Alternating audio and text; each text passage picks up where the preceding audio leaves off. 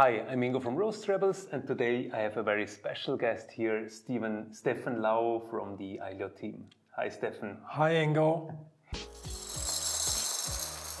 Nice to have you. And the topic we've been talking about today is a bit a special one because I realized the Aillio Bullet was launched as a home roasting machine, but now more and more people are either growing from home roasters to nano roasters, or they're starting with this machine as small commercial roasters. Do you see some similar development? Oh yes, and I have first-hand impressions from that, with having my own roastering company next to my position in Aillio. So yeah. Can you tell a bit about that? So you say you're doing also commercial roasting with one bullet machine? Yes, I actually do. And I actually have two bullets. Yeah. Mm. But because I know the bullet from inside out, luckily it has been running for a long time now without having the need to switch. Yeah. And capacity-wise, one bullet can do a lot of coffee. Yeah. Not to go into details. So we see an increasing interest from directly from professionals approaching us, because they've heard that the bullet is actually a workhorse, and it's reliable, and it can actually do also smaller batches for evaluation and so forth. So it's a thing that was not thought of 100% from the beginning, but we are here today. Yeah. Okay, because it's just such a great machine. And I also realize really big portions of my customers that are purchasing the Aillio Bullet are professionals. Mm-hmm. Can you go a bit into details, or can you give an outline on what are the typical uses a commercial roastery can use the bullet for? Well, what I hear the most in terms of numbers of bullet being used commercially is actually home roasters growing into a part-time job roasting, selling to the local community. I would say that's probably what we have seen the most until now. Mm. And for those guys, it's pretty convenient because you know your bullet well, and you know why you can actually roast more than you need and what needs to be done. And I guess at a certain point we'll also touch upon maintenance, because that also affects a lot the result. Mm. So it's actually two use groups: those that are professionals and need some additions, and found that this roaster is actually completely capable of doing sample roasting. So roast for coffee evaluation, which is not necessarily a thing that a home roaster wouldn't even know what it's all about, evaluating. But compared to those small sample roasters that have been around for hundreds of years, soon with coffee roasting, I mean, the bullet can do exactly the same thing. And then there's the interest in doing small batch roasting of, typically very expensive coffees that you would never want to put into your 70 kilo lowering machine just like that. Because it's simply too expensive and you don't have the need for huge batches. Yeah, okay. So people that are starting into their roasting ventures, but then also larger roasteries who use it, for example, for nanolots, but also to develop profiles, and some even to evaluate then green coffee samples. Sure. There is a certain limit on what you can do on a normal sample roaster. Yeah. But the bullet is actually moving the limit of where you can take the evaluation part of the sample roasting. Because you can actually approach a little bit profiling even with very small samples. But then you can just increase it to like 300 gram, 400 gram, and actually start profiling and see, okay, so I was right about this potential in this coffee because I can actually make a good batch following those impressions I had from the evaluation. Yeah, okay. Okay. And maybe one remark I can make here, because I had a discussion with Rob House a couple of days ago where we really talked about this. How can I use profiles that I developed on a machine like the Aillio Bullets then and translate them to a production roaster? So have a look at the video in the description as well. And there you will find quite some information on how you can translate profiles between a small drum roaster like the Aillio Bullet and then a large production roaster. Right. But when it comes to this situation of people growing from home roasters to part-time commercial roasters as a side business, can you give more information, because you know this world quite well? What is things that have to be considered in particular? What is kind of equipment that people have to look for? What are your recommendations when you want to do a commercial setup and then you're kind of you have customers relying on a product that they are getting from you? Yeah, I would say first of all, you need to get approved as a food producer in your specific country you come from. The rules are different from country to country. And also the level of knowledge you need to have, I mean, education-wise and so forth, is also very different. So a disclaimer here is you need to be in compliance. And in Denmark, where I come from, there's a special certificate you will need in order to be approved to produce coffee in bigger amounts and sell it commercially. And for good reasons, because I mean, coffee is not the most dangerous food you could produce, because I mean everything is at high heat and so forth. But you will have to make sure that you are following all the regulations. Then I would say on the hardware side of things, you will probably find out soon that you would like to double certain parts of the bullet. Maybe even if you get really professional, that one bullet is not enough. You would accept, if you have only one bullet, that you will have downtime. And I mean, if you do it commercially, well, it's probably not, when you're far down the road, a big investment to have another one. You would probably have that anyway in order to make sure that you can actually produce. So it's not like it's breaking down all the time, but it's just a matter of making sure that you can produce. There's then smaller parts like the chaff basket, the chaff collector box. You would probably like to double that as well, so you can easily switch over to have consistency. And consistency is one of the things you really have to focus at as a professional producer, because your customers would rely on you, and in 2 months' time, when they buy the same coffee, it should certainly taste the same. Right.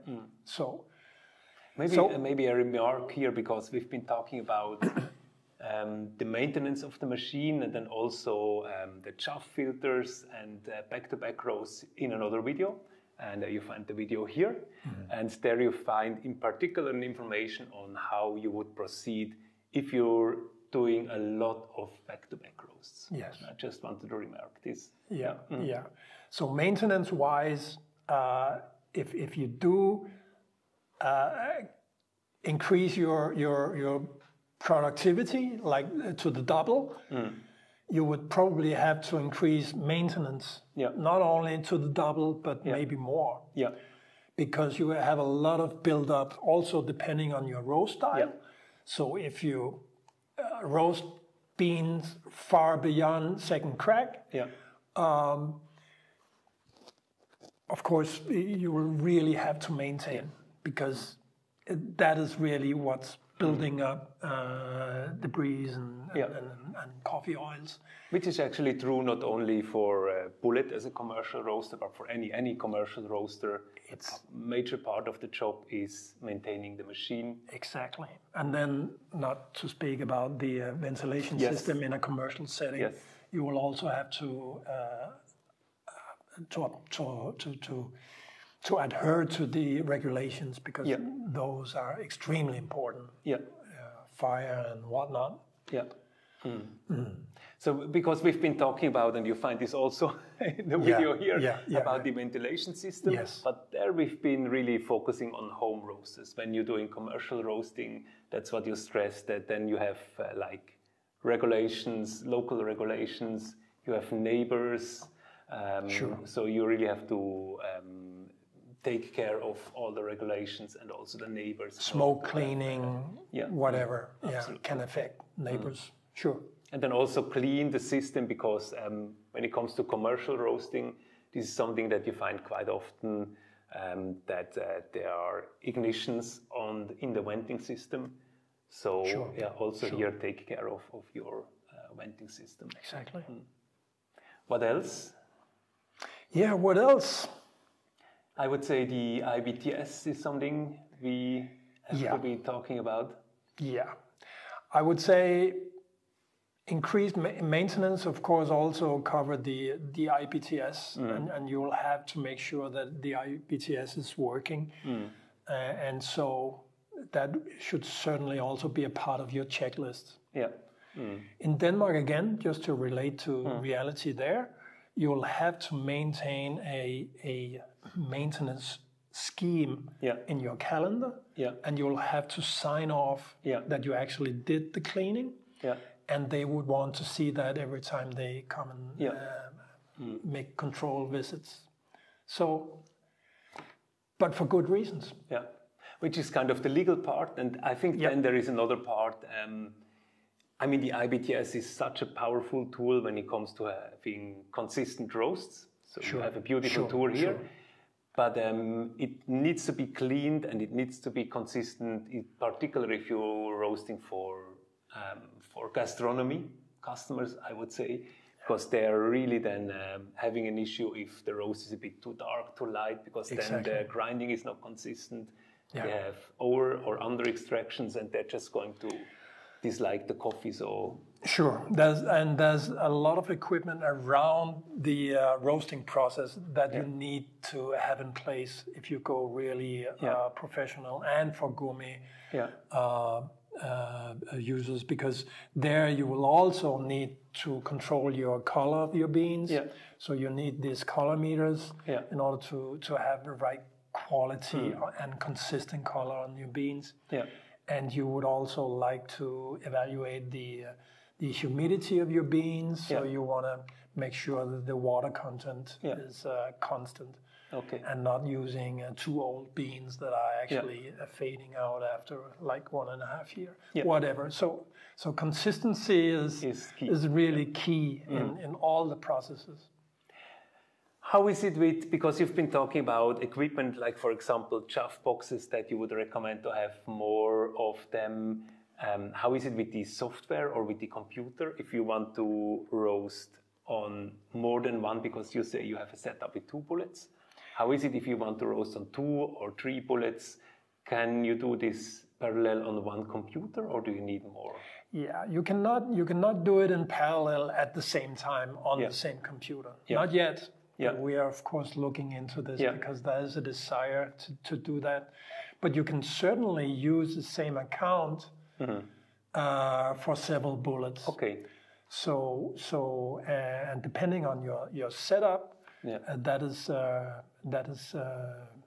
is possible. Personally, I use my roast time on several computers. So one computer is actually away from my bullet, but then I do kind of roasting maintenance there together with my web shop system. So I mean, it's all in the cloud and can be synchronized. So that's all about the the roast time and roast world. Perfect. Where we also can follow as a supporter. From Aillio, we can support people by looking into their roast and looking behind them even. Yeah. Mm-hmm. So. Mm-hmm. Okay, that's anyway important to have them at the roast and roast time.